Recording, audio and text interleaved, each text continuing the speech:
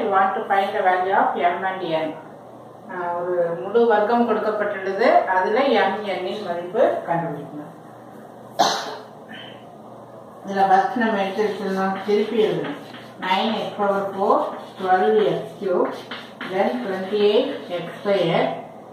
then இப்போ பார்த்தீங்கன்னா students என்ன மிஸ்டேக் பண்ணுவாங்க அப்படின்னா, இந்த இடத்துல nx போட்டுட்டு இந்த இடத்துல -m போடுவாங்க. நான் கிளாஸ் கூட பார்த்துருக்கேன். ஏன்னா இந்த இடத்துல வந்து m கிட்ட மைனஸ் வருது. they think that இந்த m - nxல m கிட்ட மைனஸ் வருது, அதனால மைனஸ் என்ன. கண்டிப்பா ஒவ்வொரு ஸ்கூல்லையும் ஏதாவது ஒரு ஸ்டூடெண்ட் இந்த மிஸ்டேக் வந்து பண்ணுவாங்க. Not that way. n-க்கு பக்கத்துல தான் m மைனஸ் இருக்கு, m-க்கு பக்கத்துல என்ன இருக்கு பிளஸ். இந்த சைனையும் இந்த சைனை இதுக்கும் நம்ம கன்சிடர் பண்ணணும். ஸோ இந்த இடத்துல நம்ம என்ன வரும், மைனஸ் வரும், இந்த இடத்துல பிளஸ் வரும். ஸோ இப்போ இதோட அந்த வர்க்க இது எழுதலாம். இப்போ இதுக்கு ரூட் எடுத்தோம்னா என்ன வரும், 3x², 3x². இது எல்லாமே நல்லாவே தெரியும், எல்லா ஸ்டூடெண்ட்ஸுக்குமே இது தெரியும். இங்கே 9x⁴ இங்கே என்ன எழுதணும், 3x² அப்படின்னு தெரியும். அப்போ இந்த 3 × 3 இந்த ஃபர்ஸ்ட் டேர்ம் அதே தான். இந்த சம் கண்டிப்பாக all the students no very well, but even then we put the video for this.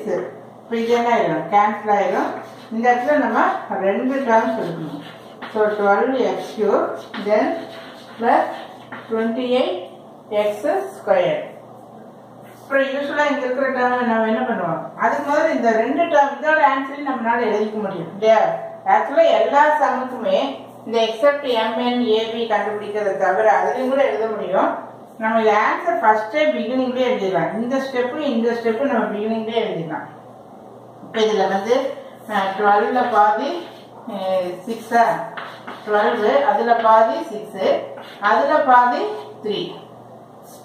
சரி, அதில் பாதி இல்லை, இங்கே இருக்கிற 3ஆல டிவைட் பண்ணும், கன்ஃபியூஸ் பண்ண வேண்டும். நான் இதில் 12ல் பாதி 6 இல்லையா, அந்த 6ஐயும் இந்த 3யும் டிவைட் பண்ண இந்த இடத்துல என்ன வரும், 2x வரும். அப்போ இந்த 2x இப்போ இதை வந்து நம்ம 2ஆல் மல்டிப்ளை பண்ணி இந்த இடத்துல எழுதிக்குவோம், 30 வேணும். அப்புறம் இந்த 2x நம்ம இந்த இடத்துல எழுதுவோம். ஸோ அதெல்லாம் கன்ஃபியூஸ் ஆகிற மாதிரி தான் லீவ் இட். இந்த 6x²யும் இந்த 12 இந்த எக்ஸ் எல்லாம் கூட வேண்டாம், இந்த நம்பரையும் டிவைட் பண்ணுறேன். 12 / 6 என்ன 2, அதுவே வச்சுக்கலாமா, இது வேண்டாம், இது கன்ஃபியூஸ் ஆயிடும். ஸோ 12 / 6 வந்து 2 அப்படின்னு எழுதிக்கிறேன்.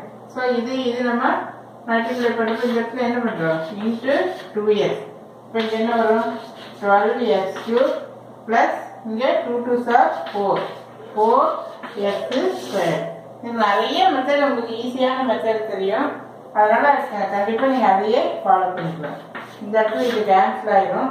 இங்கே 24x². Now -nx + m.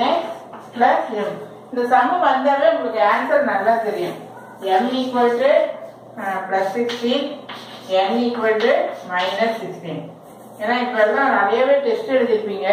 இந்த ஸ்டேஜில் இதை பார்த்தீங்கன்னாவே எம்முக்கு வந்து, ஏன்னா சில சம்முக்கெல்லாம் என்னுடைய ஒப்பீனியன் வந்து not my opinion, all the maths teachers opinion, answer வந்து நீ ஓரளவுக்கு தெரிஞ்சுக்கணும். இது திரும்ப ரிப்பீட் பண்ணி, ஏன்னா எக்ஸாம்பிள் போயிட்டு ஆன்சர் சந்தேகம் வரக்கூடாது.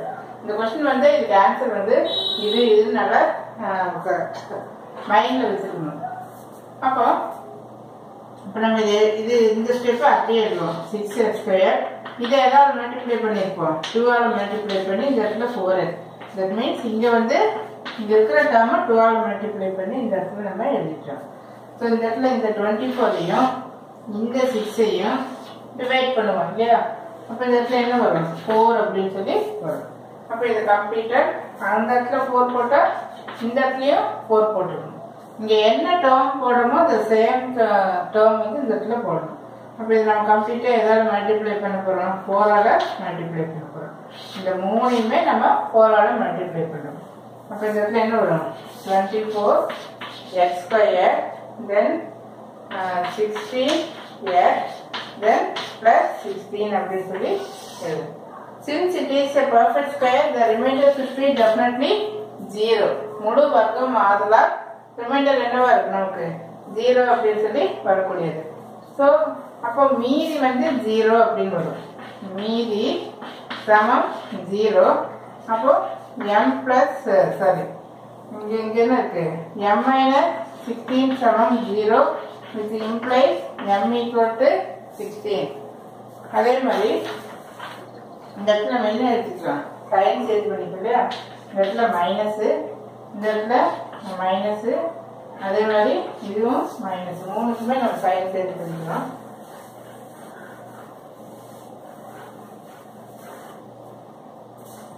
தென் இங்கே நமக்கு இன்னொரு ஆன்சர் என்ன வரணும், n equal to minus 16 அப்படின்னு வரணும். ஸோ இந்த இடத்துல என்ன இருக்கு minus n minus 16 minus 16 equal to 0. So minus n equal to 16 is equal to n equal to minus 16 அப்படின்னு சொல்லி இந்த ஸ்டெப் எழுதாலும் டைரக்டா கூட எழுதிக்கலாம். இது வந்து முழு வர்க்கம் மாறுலார், முழு வர்க்கம் மாறுலார் மீதி 0. முழு வர்க்கம் மாறுலார் மீதி சமம் 0 அப்படின்னு எழுதிட்டு இங்கே என்ன இருக்கு m மைனஸ் 16 இந்த சைனை நம்ம எடுத்துக்குவோம் எப்பவுமே. இது equal to 0, therefore m equal to step. இப்போ இந்த ஸ்டெப் இல்லாமல் நீ டைரக்டா அப்படியே ஆன்சர் வந்து m equal to 16 and n equal to minus 16 அப்படியே எழுதிக்கலாம். ஸோ